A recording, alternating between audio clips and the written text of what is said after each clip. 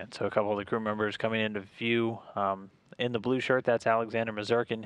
He's going to be the Expedition 54 commander, who just took over command from Randy Bresnik, who's there on the left now in the long sleeve blue shirt.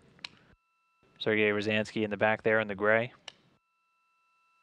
Paolo Nespoli now coming into view, saying farewell to Mazurkin. He's going to be moving in as well.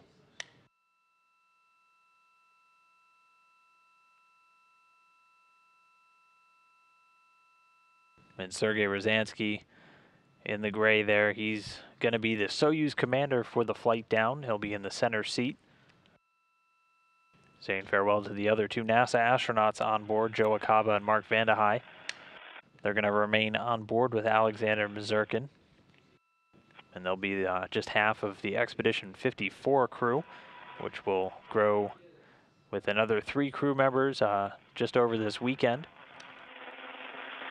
But for now, looks like Bresnik, Nespoli, and Ryazanskky inside the Soyuz spacecraft, getting a few last-minute shots while they're still in the microgravity environment. And pretty soon they'll be closing the hatchway and beginning the trip home.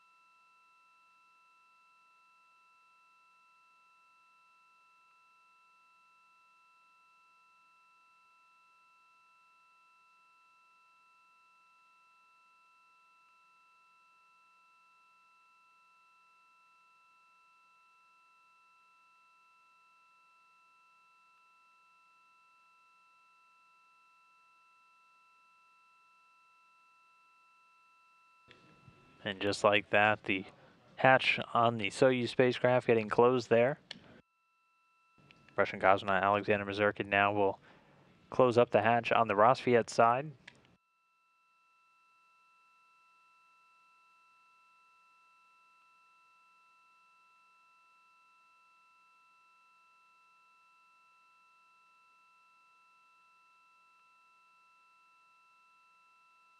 And first, just giving the hatchway a quick clean, make sure it's free of any debris or other objects that could prevent a thorough seal. As once this is closed, it'll kick off a series of leak checks just to ensure a tight seal, and that once they undock, the station side will stay nice and pressurized.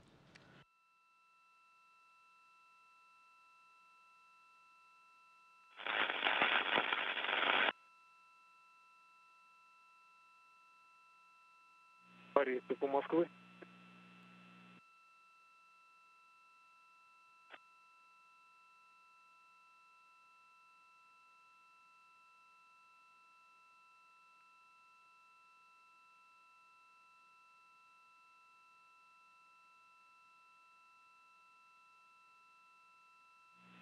Москвы.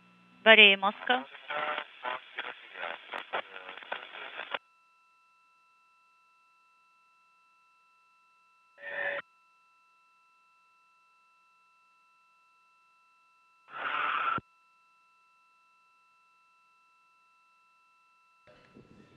And with that, the hatches closed and locked, 8:02 p.m. Central Time, 9:02 p.m. Eastern Time, while the station flies 253 statute miles over the Philippine Sea, just to the south of Japan. Борей.